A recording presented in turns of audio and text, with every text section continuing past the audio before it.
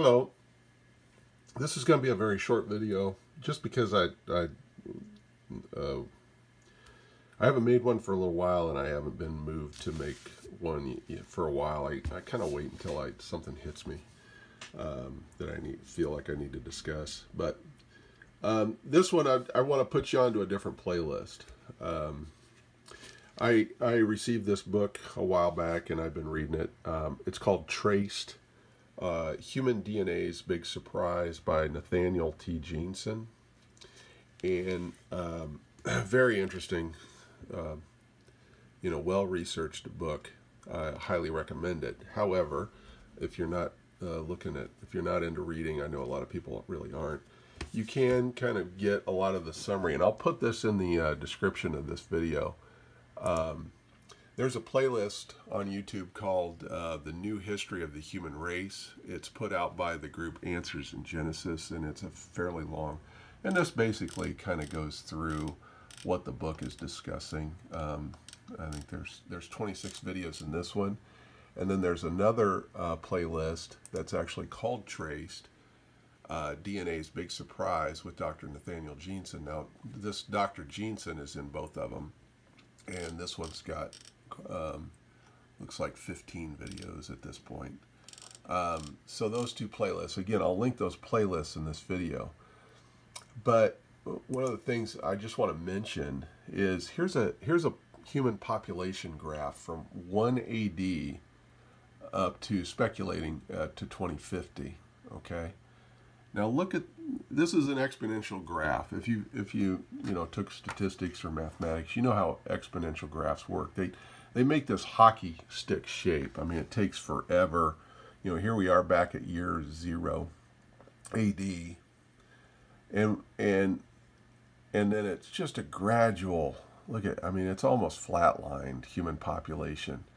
Look at for several centuries, and we start to see some growth here, and then a little growth, and a little growth, and then all of a sudden, because of exponential math, we see this absolute skyrocketing.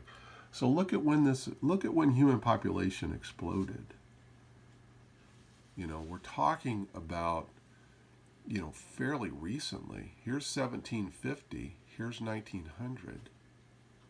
So, somewhere in the 1800s, we see this massive upward hockey stick curve of the exponential graph. And here we are up here in billions. So, back in the 1800s, we're just now hitting the 1 billion mark on the whole planet. Now, I don't want to spoil if you watch that playlist. Obviously I can't give you all of it, but what they've basically found is they can trace human DNA back to one ancestor. And biblically, who would that be? After a flood, Noah. And then we see this offshoot of 3. How many sons did Noah have? 3. So all of this stuff that we're dealing with here, and here's the important thing to take away. And if you watch that video series, you're going to see this. We are more connected than you could possibly imagine. And just in my own family tree, I know this is going to sound weird for people, but it makes a lot more sense when you know and understand this. I found out that I've been married twice. I'm related to both of my wives. They're both cousins of mine. Now, my current wife, our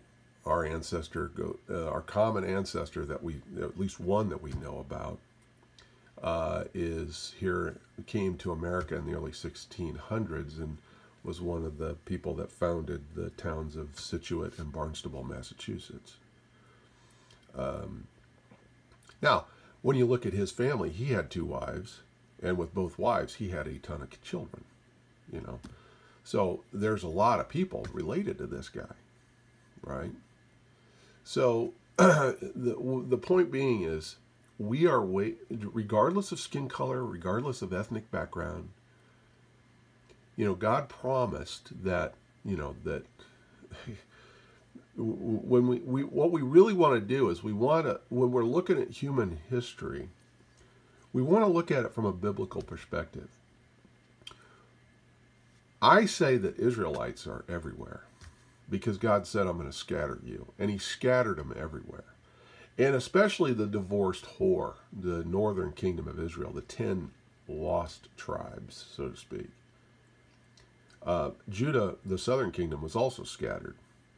And we see that Solomon, like just for example, Solomon married a lot of wives and he had a lot of children.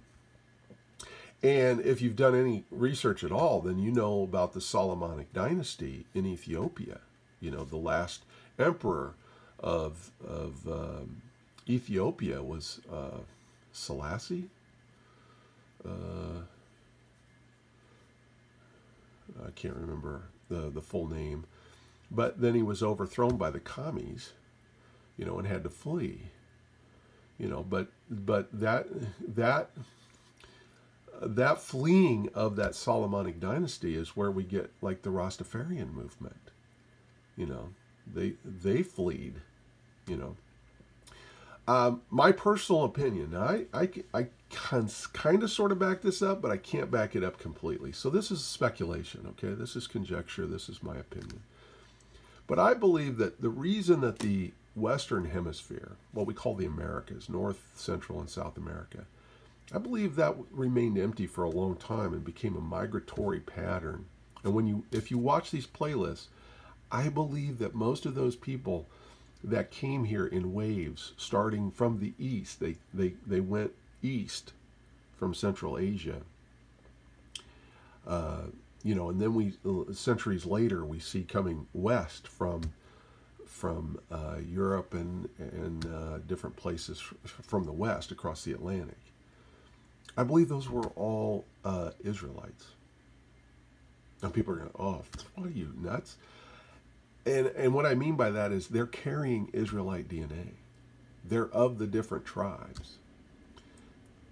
And remember, if you look at this, we're doing a lot of blending with all kinds of other people. But regardless of skin color, just like Solomon's sons and daughters that were from different princesses and women of different races, or you know, ethnic groups, not there's just one race, it's just humans, man. So we we are blending together. So if you watch this playlist, start looking at it from a biblical perspective, because the way God's looking at it is we have these sons from these different lines. You know, the children of Ishmael. We have the Esau and Isaac, or Esau and Jacob. We've got, you know, Isaac and Ishmael. We've got the sons of Lot. And then we have all these other sons, you know, descendants from not just Shem, but Ham and Japheth all around the world. And remember, they're very small. Look at this. This is 0 AD. This is at the time of the Messiah in his first advent. Look how small the population is. You know, way below 1 billion. You're just talking a couple of 100 million all over the planet. So now think back at the time of Moses. How many people are there? You know, that flood wiped out a lot of people. Now, it doesn't take long to start getting a lot of people, because when we get busy pretty quick. But my point being is you're going to have to intermix with people from all over. Why do you think God was sending Isaac and Jacob over here to get cousins? Because there weren't that many people. And we're all connected. So I would encourage you to either read the book or do both. Get the book and then watch those playlists, which I'll link in this video. And that's going to do it for me. You guys have a good one. Talk to you later.